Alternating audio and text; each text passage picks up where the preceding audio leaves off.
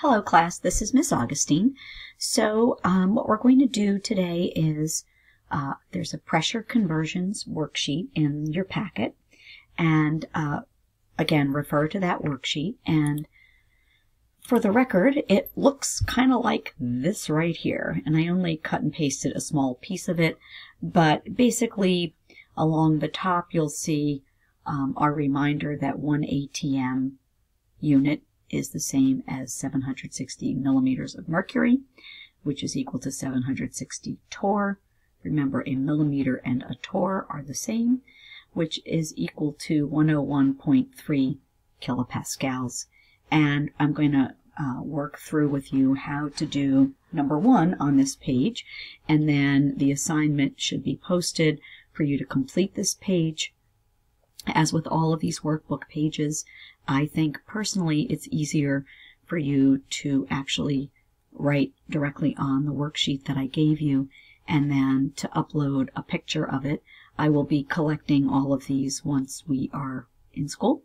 But again, if you wanted to post it on Classroom, the best way to go about that would be to take a picture of it, because I don't think anyone has time to write all of these numbers in a Google Doc. But again, it's up to you. So, continuing. Number 1 on that page said or asked how many atmospheres are 1500 millimeters of mercury. So we always start with the given here, 1500 millimeters of mercury, and then we multiply by our conversion factor.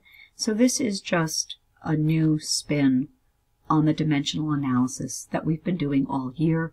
So we're going from one unit to an answer in a different unit. So we are going to multiply by a conversion fact. Our conversion here is that 1 ATM is equivalent to 760 millimeters of mercury. Again, when we do a conversion factor, you always want to put the unit you want in the numerator and the unit that you're given or getting rid of in the denominator. And that way your units cancel. So here, millimeters of mercury cancels out, and we would be left with ATMs as our unit. When you plug it into your calculator, you get this number, which has a few too many significant digits. If we go back to our given, there was no decimal point here, so there were only 2 significant digits. Remember, trailing zeros are only significant if the number contains a decimal. There was no decimal, so our second significant digit here is the 9. We look at the number after it. If it's 5 and above, we give it a shove. This is a 7. Clearly, we have to give it a shove, and that would result in us rounding the answer to 2.0 ATMs.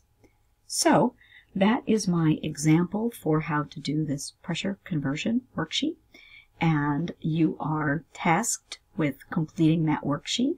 And again, I will be checking in with you. Please remember, if you have a question, you can email me or you can message me directly through Google Classroom. This is Miss Augustine signing off.